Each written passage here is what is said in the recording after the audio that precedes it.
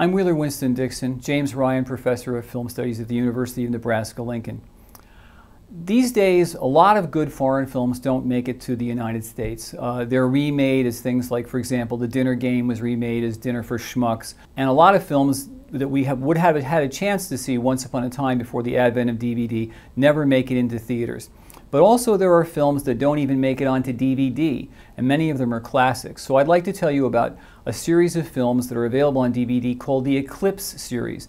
These are from the Criterion Disc Company that makes some of the best DVDs in the business. And recently they have put out a whole new series of films. Ingmar Bergman, they put out a batch of his films. Louis Malle, they put out a batch of his films as well. Yasujiro Ozu's films, Sam Fuller's films, and Roberto Rossellini's historical spectacles, including one of my favorite films of his, Blaise Pascal, made in 1972.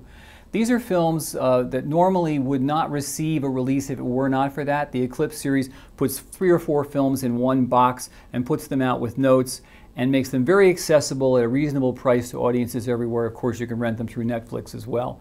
But the next time you're thinking about going to the movies, maybe you should think about staying in and checking out a good DVD, and the Eclipse series is a good place to start.